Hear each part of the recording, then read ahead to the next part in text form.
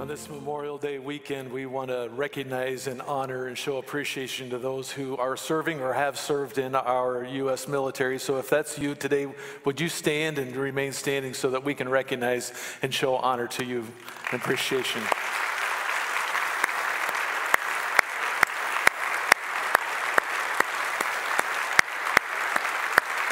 I want to ask that you all stay standing, and we're going to pray. Let's pray for these, and let's pray for our nation. Father, today we come to you in the name of Jesus, thanking you for this country that we live in, for so many, God, who have served and given their time and put their life in harm's way to protect us and to bring freedom and to keep freedom in our nation. Father, I pray today for each and every person that's standing in this place, for those, God, who have family members who are serving in the military, who may be deployed and away from their families. God, I pray that you would minister to them and to their families, God, that you would just bring your peace and your presence, guard and protect, keep in safe those who are serving today. And thank you, God, for those who have given and served this nation. Father, we pray for our leaders, we pray for our president, our vice president, we pray for our Congress and all of our military. We just lift them up to you today and pray your touch, your power, your leading, your Holy Spirit power upon them.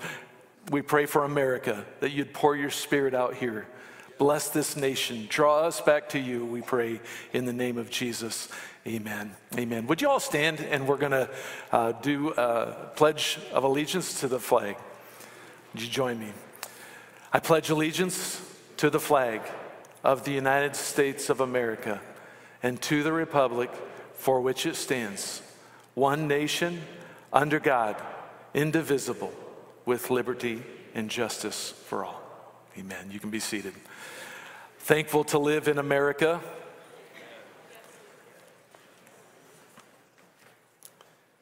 And you might be questioning the way things look in our world today, and I think that we all ought to be concerned with how things are going in our world, and we need to pray. We need to pray for our leaders, and we need to be salt and light wherever we go. It's an opportunity for the church to rise up and be the church. So this morning, I'm excited to be able to bring this message. It's the last in our series on the Holy Spirit. Certainly not comprehensive in any way. I feel like what we've done is just kind of scratch the surface a little bit to talk about who the Holy Spirit is, what his role, what his purpose in our lives and for our lives. And so we've just gotten a little bit of a big picture view of Holy Spirit. And as we continue in our teachings and in other areas, we continue to grow in and learn more about the Holy Spirit. So for some, this has been review. It's kind of been a renewing, just to talk about, a reminding of the refreshing of who Holy Spirit is and what he does in our lives. And for some of our congregation who maybe come from some different backgrounds where the Holy Spirit teaching is a little bit different, this is something completely new and maybe a revelation to you.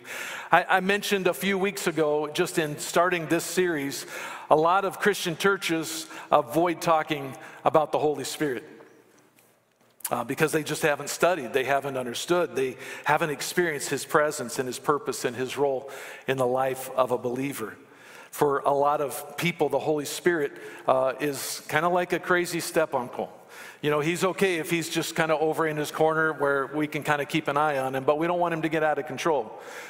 We're okay with God the Father, Jesus the Son, but the Holy Spirit, a lot of Christians don't. It's like we know there's a Holy Spirit. We believe in the Holy Spirit. We just don't want him to kind of get out of control, so we kind of keep him under wraps. But here's the deal. We're Christians. We're followers of Jesus. We're believers in God. We're believers in a triune God, God the Father, God the Son, and the Holy Spirit. At Jesus' baptism, and there's several scriptures throughout the Bible that give a picture of Father, Son, and the Holy Spirit just in one verse. But you can look in Luke chapter 3 in Jesus' baptism. John was in the water with Jesus, and it says this, that as he began to pray, the Holy Spirit came in bodily form like a dove, landing on Jesus, and there was a voice from heaven that said, "This is my beloved Son, in whom I'm well pleased." In one verse, we have Father, Son, and Holy Spirit together. They're all important. And so we're talking about the Holy Spirit, and I believe that we need to be reminded of who he is. just a reminder that Bethlehem is God with us. Emmanuel, Jesus, born of a virgin. He is God with us. At Calvary, we have God for us. Jesus dying in our place, taking our penalty, our punishment upon himself so that we could be forgiven and set free. That's Calvary. And at Pentecost, it is God in us. The promised gift of the Holy Spirit that came. And Jesus said, as he promised the Holy Spirit, not only will he be with you, he will be in you. John 16:7, very truly, I tell you, Jesus said, it is for your good that I am going away. This is before he ascended into heaven. He's talking to his disciples. And he said, unless I go away, the advocate will not come. But if I go, I will send him to you. John 14:16. And I will ask the Father, and he will give you another advocate, a helper, a comforter, the Holy Spirit, to help you, to be with you forever, the Spirit of truth. The world cannot accept him because it neither sees him nor knows him. But Jesus said to his disciples, you know him, for he lives with you, and he will be in you. He talked about the promise of the coming of the Holy Spirit, and when he ascended into heaven, the Father would send the Holy Spirit, not just to be with them, but to live in them. So we at New Hope, we're an Assemblies of God church, and we are Pentecostal. You may have no idea what that means. The word Pentecost is a Greek word that simply means 50. I don't know why people are afraid of a word like that, and I'm not saying that you should be afraid. You shouldn't be. It's just a word. Pentecost is one of the 3 pilgrimage festivals in the Jewish calendar, known as also the Feast of Weeks, which happens 50 days after the Feast of Passover. And so the outpouring of the Holy Spirit that we read about and we have read about in Acts chapter 2 happened on this day, the day of Pentecost. And that's where we get this distinction of Pentecostal.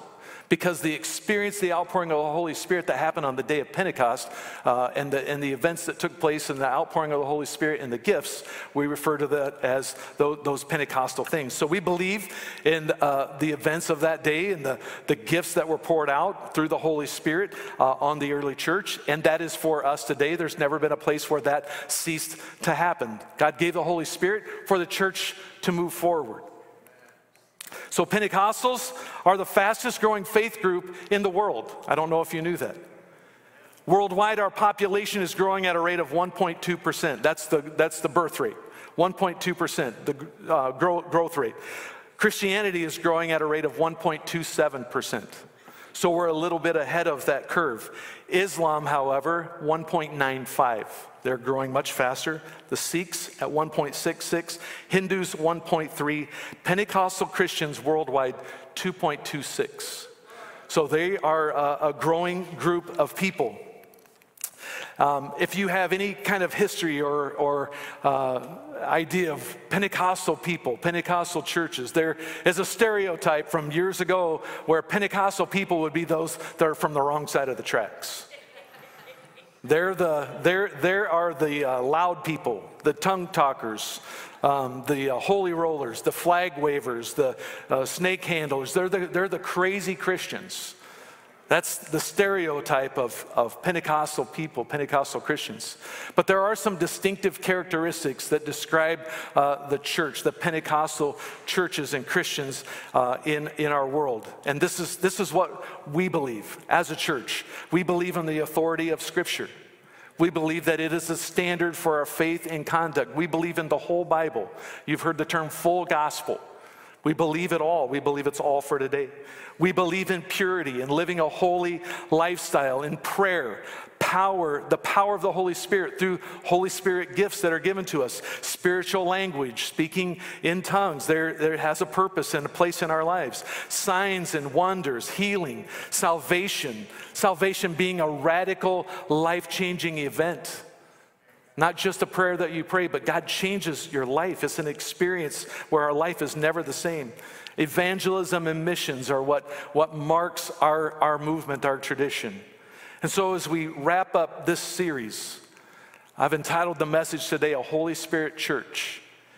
And I want to ask this question: what kind of church are we going to be?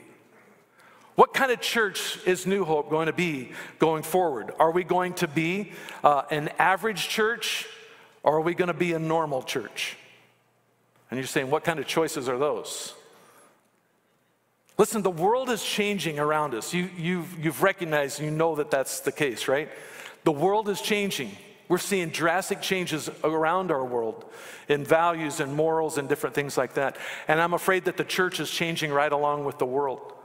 So if we look at what's the difference between the average church and a normal church, I believe that that is answered by looking at the first church, the early church. Acts chapter 2, if you want to turn in your Bibles there, we're just going to get a glimpse of that early church.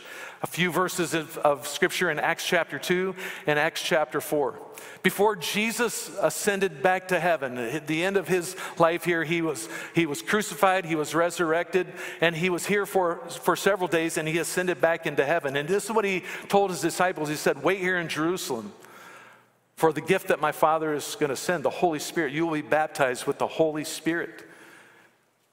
You'll receive power when the Holy Spirit comes on you, Acts 1:8, and you will be my witnesses in Jerusalem, Judea, Samaria, and to the uttermost parts of the earth. To put that in our local terms, you will be witnesses. When the Holy Spirit comes on you, you'll be my witnesses in Urbandale, and Des Moines, and Iowa, in the United States, and the uttermost parts of the world.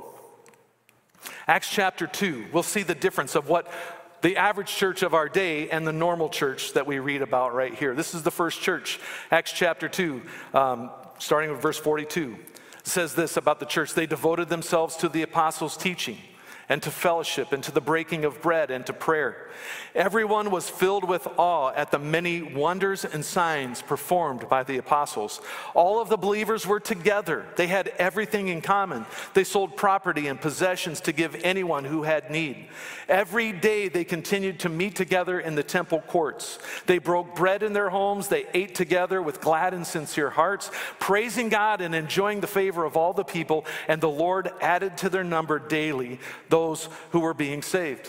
And so what we see in this first church, this early church, Peter preached on the day of Pentecost and 3,000 people were added to their numbers. And this is the church that's beginning to happen. And this is what's going on in their midst. What we see is that of the teaching of the apostles, they're teaching, there's prayer that marks their church, ministry, fellowship, evangelism, all those things. Acts chapter 3 starts with Peter and John, and they're walking into the city. They go through the gate called Beautiful, and there's a guy who's been begging. This guy has been lame from the time of birth. He's never known what it's like to walk. And his lot in life was to beg at the city. And so as they're coming in, I know that they knew this guy was going to be sitting there, and he's asking for money. And Peter engages him, and he says, hey man, look at us. And so he looks at Peter, and I know what he's expecting Peter to hand him some money, because that's what his job is. He's just begging for money. And Peter responds by saying, you look at us. We don't have silver, we don't have gold. But what I do have, I give to you in the name of Jesus of Nazareth. Walk. And it says that Peter bent down, took his hand, and helped the man up.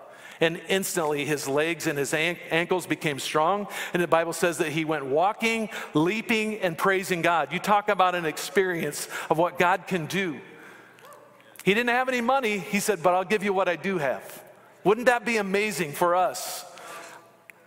To extend to others what we have experienced through the power of Jesus and the Holy Spirit in our lives. They went walking, leaping, praising God. Well, the religious leaders didn't like that. And so Peter and John were brought before them, and they basically said, look, okay, we can't have any of this anymore. It's causing problems. People are getting excited. Don't go healing people. Things are getting out of control.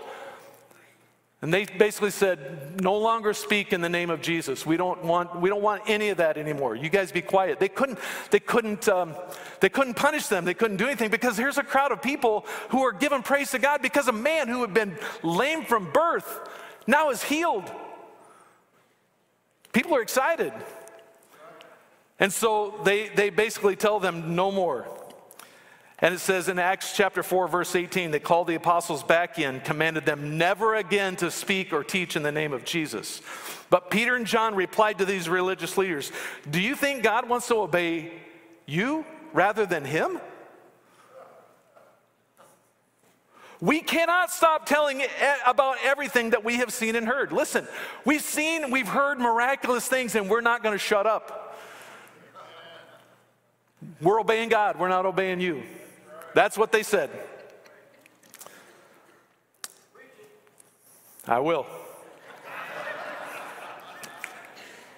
So they release him and tell him to go home, no longer talk, even though they said, we're not doing that. So here's the response. Verse 23, as soon as they were freed, Peter and John returned to the other believers, and they told them what the leading priests and elders had said. And when they heard the report, all the believers lifted their voices together in prayer to God. And now, O Lord, they said, hear their threats, what they have threatened to do to us. And give us, your servants, great boldness in preaching your word. Stretch out your hand with healing power. May miraculous signs and wonders be done through the name of your holy servant Jesus. And after this prayer, the meeting place shook, and they were all filled with the Holy Spirit, and they preached the word of God with boldness. This is what you do. Tell them to be quiet. What's going to happen when you're told you can no longer talk about Jesus? You can no longer share your faith with anybody. What are you going to do? Okay. No. We can't help but tell about what we've seen and heard. You will receive power when the Holy Spirit comes on you, and you will be my witnesses. And what does a witness tell? What they've seen and what they've heard. That's all you have to do as a witness. This is what I saw. This is what I heard. I'm just telling you what I saw and heard. It's not hard to do that. And if God is doing something in our midst, God's doing something in your life, it's not hard to tell what he's doing. This is all I know. Talk about the man who was healed in John chapter 9 of blindness. All I know is he spit in some dirt, he put mud in my eyes, told me to go wash, and now I see. What I've seen and what I've heard. They brought him and said, how did he do this? Who did this? Who do you think he is? Who are you? You're not the guy that was blind. Yes, I am. No, you're not. It was the craziest conversation. All he's saying is, this is what I've seen, this is what I've heard. Going on in verse 32, all the believers were united in heart and mind, and they felt that what they owned was not their own, so they shared everything they had in common. The apostles testified powerfully to the resurrection of the Lord Jesus, and God's great blessing was upon them all, and there were no needy people among them, because those who owned land or houses would sell them and bring the money to the apostles and give to those in need. So here is a list of characteristics that would describe this early church. As we read through those verses, they experienced discipleship, daily fellowship, prayer, relationships, generosity, growth spiritually and numerically. They were witnesses. They were bold. There was signs and wonders, miracles, healing. There was unity. There was boldness in preaching, and there was powerful witnessing. All that happened because of what the Holy Spirit was doing. Do you want to be a normal church, or do you want to be the average church? I want us to be normal, and this is normal. This is who we are. This is who the Holy Spirit wants us to be. This church does an amazing job, but listen, we have got so much room to grow. You're a generous church in your giving, bringing God's tithes and offerings and missions. Praise God for what he's doing. $250,000 that was given in the month of April for missions. That's amazing, but that's because of the Holy Spirit, what he's done in and through your life. You are like a channel. We're not just a tank where we hold it all to ourselves, but you give, and the Holy Spirit and God just keeps giving back to us that we can give. You're an amazing church. Thank you for your faithfulness in giving. If you've got giving today, there's a lot of ways that you can do that. I don't think we announced that earlier. You can give online, newhope.church/give. If you're watching online, that's a way that you can give. If you're here in the place, you can drop them in the giving boxes on your way up. But I just want to say thank you for being an amazing church. Would you just join me for a moment? Let's pray. Father, we thank you so much that you have blessed us beyond measure. And I thank you, God, for the faithfulness of your Spirit at work in our life, God, to provide for us and to learn that as we give, God, you just keep giving back to us. As we give, Lord, in so many ways in serving, God, you give back to us. And I thank you that this church is catching and caught the vision for that. And I just pray that you would continue to pour your Spirit out on us. God, change our hearts, change our perspective. And Lord, may we be fully in on who you are and what you want to do in and through our lives. Thank you for this church. God, may we be all that you designed for us to be in the days to come. God, we don't want to be the average church. We want to be the normal church. In Jesus' name, amen. A Spirit-filled church is a normal experience for the church in Acts. And it should be the normal experience for every church in the world moving forward. Spirit-filled church composed of Spirit-filled believers. So as you look around at the average church in the world around us in America, and I'm not saying we're comparing ourselves to each other, but you come to the conclusion, do we want to be average? Do we want to look like the early church? The biblical example of what a church should be. We could ask a question like this: are we going to be a container where we hold it all in, or are we going to be a channel for His Spirit to flow through? Are we going to be a reservoir where we're holding everything and all of our resources, or are we going to be a river, letting Him and His Spirit and His resources flowing through us? How we answer those questions is what determines our future as a church. Jesus said this in John 7:37. He said, "Let anyone who is thirsty come to me and drink. Let anyone who is thirsty come to me and drink. Whoever believes in me," as Scripture has said, "rivers of living water will flow from within them." By this He meant the Spirit, whom those who had believed in Him were later to receive. Up to that time, the Spirit had not yet been given, since Jesus had not yet been glorified. So we're getting a foretaste of what would happen in the Holy Spirit coming. He said, you will receive, it will be like rivers of living water flowing through you. That's the work of the Holy Spirit in our lives. We often make things so complicated, but Jesus always keeps it very simple. Jesus keeps it very simple. Jesus is looking for thirsty people. He's looking for thirsty churches. And my question to you this morning is, are you thirsty? I'm going to take a drink at that. Yes, I am. The secret to revival, experiencing revival in our hearts, in our homes, and in our church is thirstiness. Are you thirsty? There's a difference between being thirsty and empty. The gas tank in my vehicle this week operated mostly close to empty. I don't know how many of you are bottom half of the tank people, or you just got to drive around with a full tank all the time. How many of you are bottom half of the tank, you run as close to E as you can most of the time? Yeah, that would be me. So my car most of the week was on E. Friday, I took it to the gas station and I filled my tank. Listen, it was empty, but my gas tank in my car was not thirsty. Something different. It's not been, it never will be thirsty, but it was definitely empty. Being empty is a good thing. Being empty is a good thing because until we empty ourselves of ourself and of our sin, we cannot be fully yielded to and surrendered to the Spirit. So if you take this as just an example of our life and what we fill our lives with, there's some things in here that I think just represent what we fill our life with. And as you can tell, it's mostly full.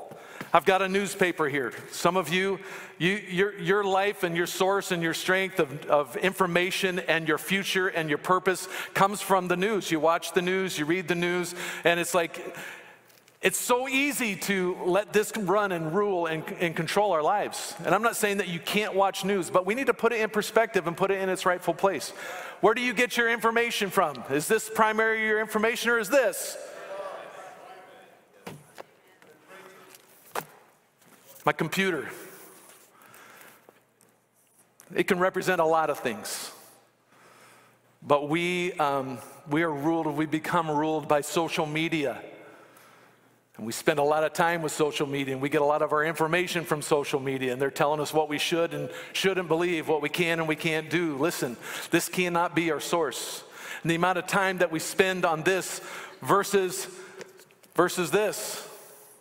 What's controlling, what's filling, what's ruling our lives?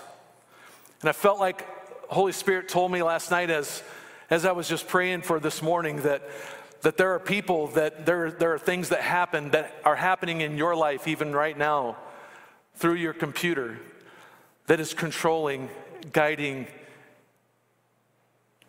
and ruling your life. Could be an addiction. And the word that came to me was pornography. And I don't know this morning if you are struggling with that issue in your life, but I'm telling you today, what we need to do is we need to empty our lives and let the Spirit fill our lives. I've got my wallet here that represents money. Money can rule our lives. Things that money can buy. Our economy is changing, and as inflation goes up, it becomes more something that can be on our mind. But listen, we either believe that God can and will provide for us or not. Is God limited because the economy is moving to inflation, hyperinflation? It doesn't change anything of what he's able to do. I believe that he's going to show himself in his power even greater. But we've just got to, we've got to know what's controlling our life. And here's how we need to live our life. Like this. Because listen, whatever I have in this bucket, and if I want to fill it with something else, say I had beans in the bottom of this bucket and I wanted to fill it up with corn. If I just put corn on top of what was already here, would it be filled with corn? I have to first empty in order for it to be full of whatever I want to put in here. So my question today is, what are we filling our lives with? He desires us to be empty, and he wants us to be thirsty. Thirsty for him. Jesus said, if anyone is thirsty, let him come to me and drink. Jesus is the source. He's always been the source, always will be the source. Holiness is not the way to Jesus. Jesus is the way to live in a holy life. Revival is not the way to Jesus. Jesus is the way to revival. He said, whoever believes in me, rivers of living water will flow from within them. I want to know, have you ever been so thirsty that every thought of your mind cried out, screamed out, I need something to drink? How many of you have ever experienced that? While I talk about that, I need another drink. I am so dry today. You've been in that situation where you've been so thirsty that it's like what consumes your thoughts and what consumes your thinking is, I need water. I need something to drink. Imagine that you're in a desert and you've been in the desert for a couple of days. And you haven't had a drop of water, and temperatures are reaching record highs. You've been there for 2 days. You're walking on this dirty, dusty path, trying to find help. You are desperately thirsty. You're seeking, you're longing. Every part of your body cries out for something to drink. Every thought is about a cold glass of water. You're so thirsty. You're desperately thirsty. And as you walk, you come around a curve and you see a man standing on the roadside, and that man is holding a pitcher of water. And it's one of those see-through kind of pitchers where you can see that there's ice cubes floating in this pitcher of water. And you know that it's cold because there's condensation that's condensing on the outside of this pitcher, and it's dropping off the bottom of the pitcher. And you're looking at this, and this is the very thing that you've been searching for, that you've been longing for. And this man catches your eyes and looks right into your eyes, and he can tell that you're desperately thirsty. And he says this, you can have every bit of my water. You can have every bit of it. Imagine in that moment, imagine saying, I appreciate the offer, but I've got a lot of things on my to-do list, and I really just don't have time to drink water right now. How crazy. Or sitting down and having a theological conversation with this guy to say, to argue about whether that water is really meant for us today or not. You're not going to do that. I promise. If you're that thirsty, you're not going to do that. You're going to see water and you're going to say, if you're offering that to me, give me everything that you have, because you're desperately thirsty. You know that you're going to die unless you consume and take that water, every bit of it. And so you reach out, you take it, you drink the water knowing that it's going to satisfy you and it's going to give you what you need to continue to live. Jesus is saying to every one of us, all who are thirsty, come to me and drink. I've got something that will satisfy you and change your life forever. Rivers, rivers of living water. Not a trickle, not a stream, rivers of living water. Ezekiel speaks of a prophetic river that brings life and power. And I want to read for you in Ezekiel chapter 47. I don't know if you've read this before, but listen as this picture is painted for us. The man brought me back to the entrance of the temple, and I saw water coming out from under the threshold of the temple toward the east, for the temple faced east. The water was coming down from under the south side of the temple, south of the altar. And then he brought me out through the north gate and led me around to the outside of the outer gate facing east. And the water was trickling from the south side. And as the man went eastward with a measuring line in his hand, he measured off 1,000 cubits, which is about 1,700 feet. And then he led me through water that was ankle deep. And he measured off another 1,000 cubits and led me through water that was knee deep. And he measured off another 1,000, and he led me through water that was up to the waist. And he measured off another 1,000, but now it was a river that I could not cross, because the water had risen and was so deep, deep enough to swim in, a river that no one could cross. And he asked me, "Son of man, do you see this?" And then he led me back to the bank of the river. And when I arrived there, I saw a great number of trees on each side of the river. And he said to me, "This water flows toward the eastern region and goes down into the Arabah, where it enters the Dead Sea. And when it empties into the sea, the salt water there becomes fresh." Some of you have been to Israel. You've been to the Dead Sea. Some of you have been in the Dead Sea, the most saltiest body of water on the face of earth. I think it's something like 30% salt, where the average ocean water is 6%.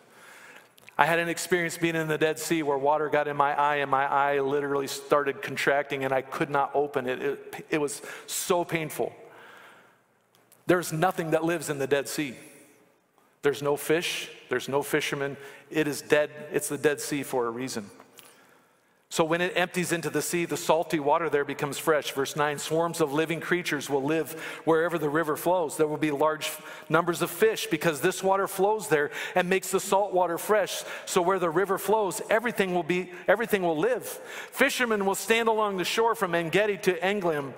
There will be places for spreading nets. The fish will be of many kinds, like the fish of the Mediterranean Sea. But the swamps and marshes will not become fresh. They will be left for salt. Fruit trees of all kinds will grow on both banks of the river. Their leaves will not wither, nor will their fruit fail. Every month there will be fruit. They will bear fruit, because the water from the sanctuary flows to them. Their fruit will serve for food, and their leaves for healing. This man gets off of the banks and he comes down to the river and begins to measure the river, first to the ankles, then to the knees, then to the waist, and then so deep that all you could do is swim in this water, this fresh water that is bringing life. A river so deep that you could swim in it. John refers to this river in Revelation chapter 22. He says, "The angel showed me the river, the water of life, as clear as crystal, flowing from the throne of God and of the Lamb, down the middle of the great street of the city. And on each side of the river stood the tree of life, bearing 12 crops of fruit, yielding its fruit every month. And the leaves of the trees are for the healing of nations." Listen, this river is alive. It brings life to dry places. It brings life to dead places. This morning, I'm gonna ask you to come. I believe that God wants to meet those who feel dry. Those who say, "My life is so dry spiritually." Some of you are feeling like your life is like nearly dead spiritually. Asking where is God's Spirit? Where is His presence? I feel so dry. Some of you are needing God to work in your life. Listen, we've had miracles that have happened in the last few weeks. People have been healed. Nancy Hansen walked in right here. Praise God. God's touched her life and is healing, and He's doing that in many, many other people's lives. We're going to pray. You see, a lot of people feel more comfortable on the bank where they can watch and observe and experience from a distance.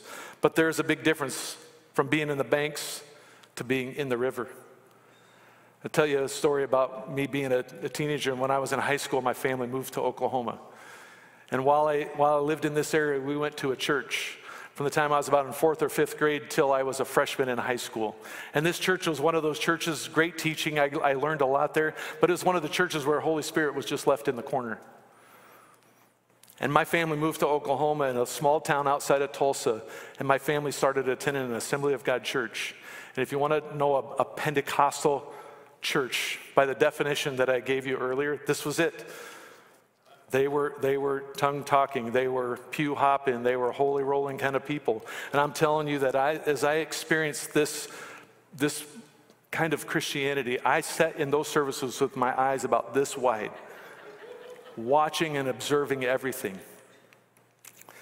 And it seemed so real, but inside of me was like, God, is this you? I'm just a 15-year-old young man. And I'm thinking, God, I want all that you have, but I'm not so sure about this. Months went by, and I just sat back and watched. We had a service, a week of services, and we had an evangelist there. And one particular night, he had called people forward, and almost everybody went forward for this altar call.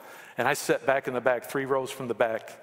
And I sat there with my head down thinking and praying this prayer. God, if this is you and it's real, I need you to prove it to me somehow. Show me. And I heard a voice on the microphone talking, and I realized that this evangelist was standing about 6 feet away from me. He'd walked to the back row where I was sitting in the back of the sanctuary, and he pointed his finger at me and said, young man, you've been sitting back on the edge, watching, wondering if this is really real. And I just came undone. I'm like, how does this guy know what I'm thinking? Because I haven't told anybody. Somebody that didn't even know me began reading my mail. Nothing happened that night, and weeks and months went by. And I remember sitting in church service on a Sunday night, and I've been telling God, if there's more for me, I want more. I'm a little, just guarded.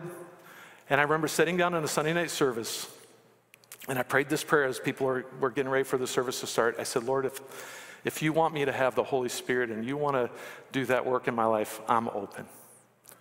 A little nervous to pray that prayer, but I said, I'll respond. And I was so relieved when the pastor started preaching a message that had nothing to do with the Holy Spirit. And I'm thinking, I'm good for another day, another week. And I'm telling you the truth. He got done with that message Sunday night, probably 50, 60 people in church. And the first words out of his mouth, and he said, everybody bow your heads, close your eyes.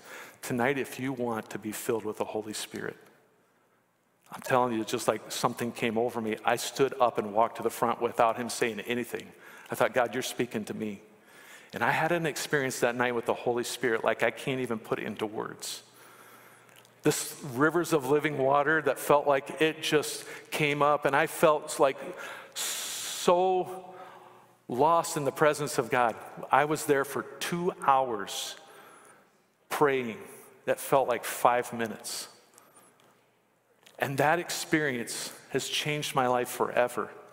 I got done at that altar and I felt so full of power. I felt so full of love. I just wanted to hug everybody, and I was like, I don't know what to do. I just, 2 hours of just praying with my guts out is what I was doing. And I had so much energy and I felt so much strength. I'm like, I don't know what to do with myself. I fell on the floor and started doing push-ups because I didn't know what else to do. But I loved everybody, and I wanted to tell everybody what God had done in my life. Listen, you will receive power when the Holy Spirit comes on you, and you will be witnesses.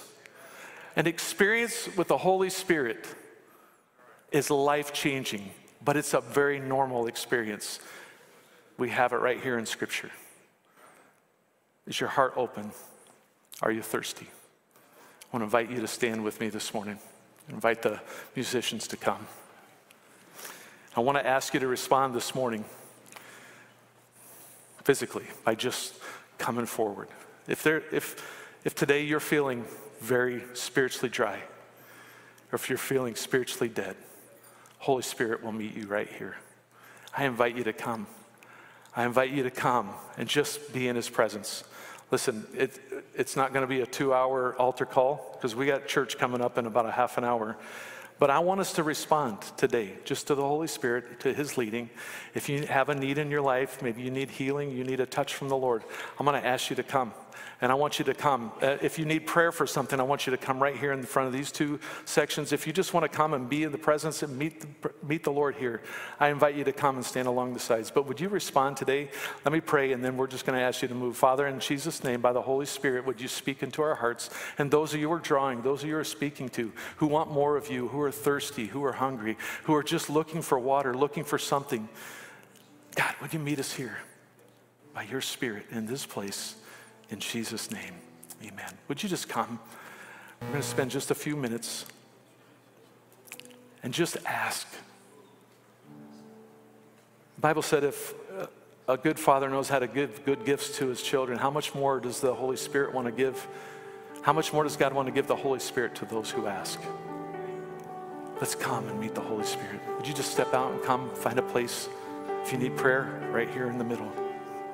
Lord, we pray the bread of life and the water of life pour over our lives and be our source and be our strength. Today I pray that you fill us of spiritual hungriness, of spiritual thirstiness.